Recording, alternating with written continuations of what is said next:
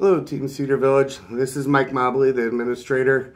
I just wanted to share with you all today some more information and some comments on the upcoming vaccine for COVID. I know that a couple weeks ago, you all received a video from Dr. Kotzen, which kind of went over the clinical and the science behind the vaccine. First of all, I want to let you all know it is a personal decision. I personally will be taking the vaccine.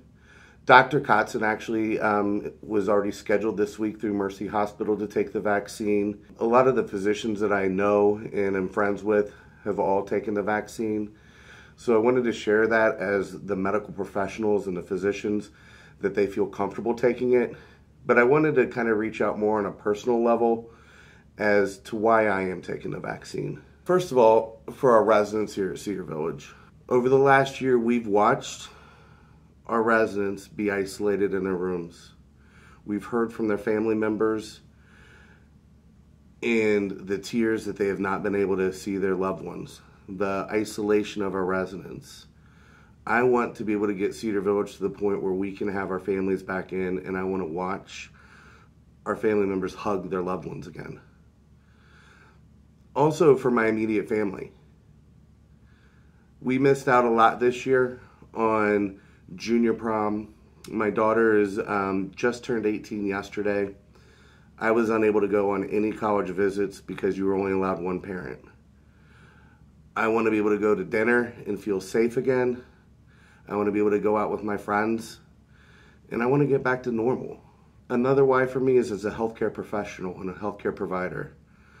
I strongly feel that we have an obligation as healthcare professionals to lead the way in this vaccine and the safety of our country, the safety of our residents. I feel that we have an obligation as a society, as a country, to all bind together and to take this vaccine to get some sense of immunity so that we can get our country back on its feet again. This vaccine is the first step and a key step to getting us to where we need to get as a country. I want to make sure that I do my part to provide the safest working environment that I can for you all. And the more of us that get vaccinated, the safer it's going to be for all of us and all of our residents. I'd much rather trust the science behind the vaccine. Consider our residents, your family, your role as a healthcare professional, your role as a coworker, and your role as a citizen. Team, this is a once-in-a-lifetime moment. We all have a decision to make.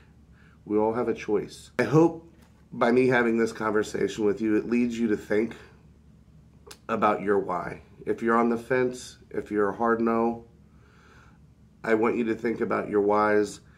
And at the end of the day, it is a personal choice, but my personal ask is that you think about it again and consider your whys. Our first clinic date is January 7th, next Thursday. Every employee is on the roster to be vaccinated, regardless of you accepted, declined, or said you were uncertain.